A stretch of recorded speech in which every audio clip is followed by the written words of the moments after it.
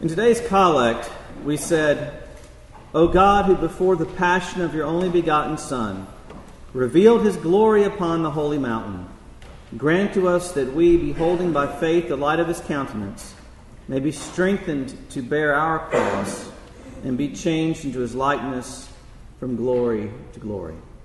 It's a wonderful prayer. Our gospel lesson today is the Transfiguration, and that collect points to it. Even though August 6 is the official celebration of the Transfiguration, it fits well here in the last Sunday of Epiphany. Because Epiphany is about the revelation of Christ to the world. You'll recall that this season begins with the arrival of the Magi, the first non-Jewish people to welcome the King of the Jews. They were the first to see Jesus for who he was, though they did not see it fully at the time.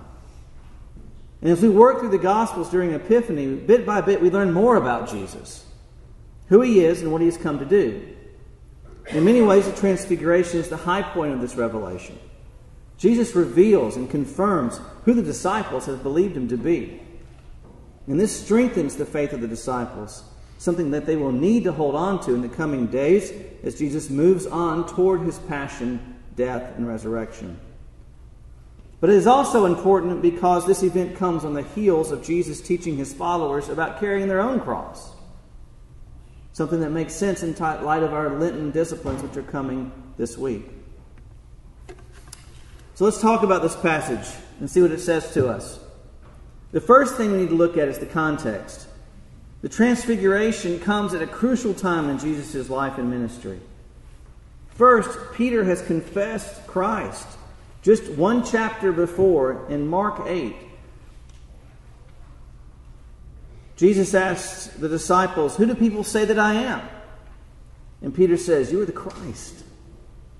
Secondly, Jesus has foretold his death and resurrection in Mark 8:31. Jesus says, "And he began to teach them that the Son of Man must suffer many things and be rejected by the elders and chief priests and the scribes and be killed and after 3 days rise again." This is troubling to his disciples. They do not yet see just what that passion, death, and resurrection will mean for them and for the world. And finally, Jesus has taught the people about following him. And calling the crowd to him with his disciples, he said to them, "If anyone would come after me, let him deny himself and take up his cross and follow me." So when Jesus comes down the mountain after the Transfiguration, he will offer more teaching and twice more predict his death before heading into Jerusalem for the final time.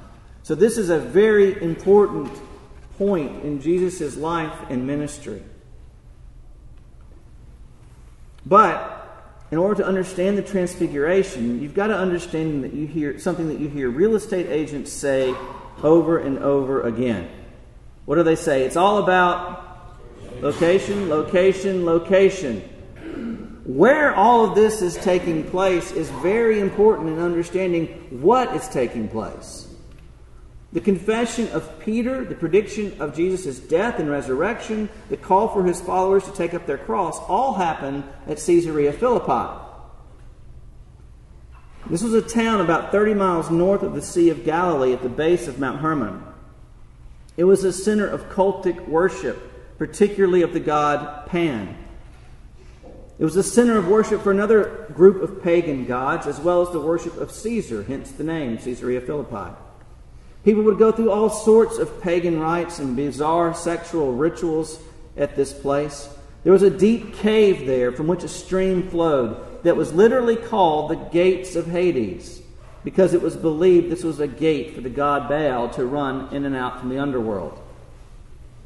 In many ways, Caesarea Philippi was a first century Las Vegas, first century Sin City. Rabbis taught that no good Jew would ever go there. But this is the backdrop for Peter's confession of Christ. This prediction of his death and the call to take up one's cross is against the backdrop as they're standing there in Caesarea Philippi. Why does that matter? Because it is there that Jesus tells Peter after his confession what? That the gates of hell will not prevail against the church. And he's standing literally in front of what people thought were the gates of hell. Incredible object lesson that he is doing for the disciples here. Jesus is putting evil on notice here. It's subtle, but it's there. He's taken the disciples to one of the most notoriously twisted places in the region and declared victory. Gates are, by the way, defensive, aren't they? A city builds a wall and puts a gate in to defend itself from potential aggressors. We tend, in our day and age, to feel like evil is the aggressor, that the forces against God and humanity are moving forward. And some days the news can seem awful like that's true. But Jesus is declaring the opposite. The gates of hell cannot prevail. That means that God is on the offensive. Jesus indicates here a tremendous shift in the battle, an assurance of victory against evil, and even the evil one himself. In the words of C.S. Lewis, Aslan is on the move. And rising up behind the city of Caesarea Philippi is Mount Hermon. And if you thought what was going on in the city was bad, what went on in the mountain was even worse. Out and out rebellion against God. It was the path of rebellion against God if you go back to Genesis. So Jesus took with him, this is where your gospel picks up today, took with him Peter and James and John and led them up a high mountain by themselves. That would have been Mount Hermon. And he was transfigured before them, and his clothes became radiant, intensely white, as no one on earth could bleach them.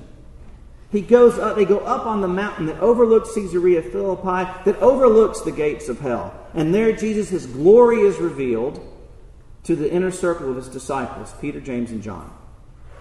It's as if Jesus gives them a peek behind the curtain. They see that they have been right all along. Their faith has been well placed. This is indeed the Messiah, the Christ. And they learn in this event the true nature of Jesus. His divinity is allowed to shine through. The image of radiant light speaks of power and truth. The image of white clothes represents purity. That's why when you are baptized in old traditions, and even now a lot of times we dress in a white robe, cleansed from sin. So Jesus' clothes are radiant white. Is not just another teacher or healer. This is God incarnate. This is he who will defeat the gates of hell. Then we read, there appeared to them Elijah and Moses, and they were talking with Jesus. I love the way Mark gives us these things as throwaway lines. Just sort of, oh, by the way, Elijah and Moses were standing there too. It's kind of a big deal. The great lawgiver and the great prophet appear with Jesus. This is a tremendous sign for the disciples because Jesus is the fulfillment of both the law and the prophets. Everything that they were pointing to comes to fruition in Jesus.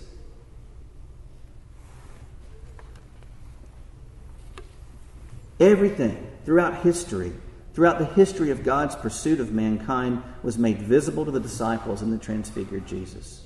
It's a tremendous moment. Look at what happens next. Not Peter's words, but what actually happens in the scene. We'll come back to Peter's words in a minute. Verse 7, a cloud overshadowed them, and a voice came out of the cloud, "This is my beloved Son, listen to him." Now, as a Jew, this would have brought you to your feet and then flat on your face. And it should for us as well. The image of the cloud should bring to mind of how God led his people to the promised land. Exodus 13:21. By day the Lord went ahead of them in a pillar of cloud to guide them on their way. The cloud was associated with the glory of God and his very presence. Exodus 40:34. Then the cloud covered the tent of meeting, and the glory of the Lord filled the tabernacle. So the cloud is significant. This isn't just a little fog bank rolling across the mountain at this point. This is God. This is how the biblical writers want us to see and understand that God is made present here. Jesus' identity is confirmed. This is my beloved Son. Greater than Elijah, greater than Moses. Totally unique. The way, the truth, and the life. Listen to him. J.C. Ryle said this about the voice of God in this particular passage. He is the great teacher. They who would be wise must learn of him. He is the light of the world. They that would not err must follow him. He is the head of the church. They that would be members of his mystical body, as we pray at the end of this Mass, must ever look to him. So what can we learn from this event? What encouragement do we take from this gospel lesson? I'd like to offer 4 lessons from the Transfiguration for you. The first is the uniqueness of Jesus. Standing with Moses and Elijah, God says, "This is my son, listen to him." He didn't say, "These are my sons, listen to them." He said, "This is my son, listen to him." This does not diminish Moses and Elijah or their roles as much as it speaks to the uniqueness of Jesus. He is simply incomparable. We have a lot of voices that call to us for allegiance, for our attention. And God says, "This is my son, listen to him." This is the one who is the way, the truth, and the life, as we say in John 14:6. This is why the apostles boldly claimed in Acts 4:12, "There is salvation in no one else, for there is no other name given under heaven by men by which we must be saved." Totally unique. The uniqueness of Jesus. Secondly, the triumph of Jesus. The Father's affirmation of Jesus reminds us of his ultimate victory over sin, evil, and death. He stands over all idols, everything that leads us astray, and all of our misguided attempts to find him, just as he stood on Mount Hermon overlooking those very things that day. The gates of hell will not prevail. He is the Christus Victor. He is Christ the victor. Thirdly, the encouragement of Jesus. We should see in this great encouragement. There is so much in our world that seeks to drag us down. So much that tries to pull us away from our hope and our faith in Christ. We hear so much tragedy and heartbreak. But in his transfiguration, we are reminded that our faith is well placed. That we are not mistaken. This is the Son of the living God. This is the one who gave his life for us, the Lamb of God, who takes away the sin of the world. To have confidence in the encouragement of Jesus. And fourthly, this event gives us confidence to return to the valley. This may be the most practically applicable point. Our human tendency is to seek the mountaintop experiences. And when we find one, we want to stay there. What did Peter say? "It's good that we are here. Let us make 3 tents, one for you and one for Moses and one for Elijah." And I love Mark's little commentary there, for he did not know what to say. But leave it to Peter. He'll say something, that's for sure. But the point of the experience was not to reward them, but to prepare them. Our mountaintop experiences are much the same. They're not there to reward us. They're there to prepare us. It was the journey down the mountain to Jerusalem towards passion and death that was going to test their faith. The truth is, friends, as much as we like the mountaintop experiences, that is not where we are called to live. The work of faith is always done in the valleys. We don't grow or mature on the mountain. We grow and mature in the valleys, in the times of testing and strengthening. It is not fun, but it is true. We lean on this event, as Peter and James and John did when we face our journey down the mountain and into our own valleys. As we complete the season of Epiphany and move toward Lent, take to heart the lessons of the Transfiguration. Draw strength from the uniqueness, the triumph, the encouragement, and the confidence that is ours in Christ. And as the collect says, may we pray that God will grant us, beholding the faith of the light of his Son's countenance, that we may be strengthened to bear our cross and be changed into his likeness from glory to glory. In the name of God, Father, Son, and Holy Spirit.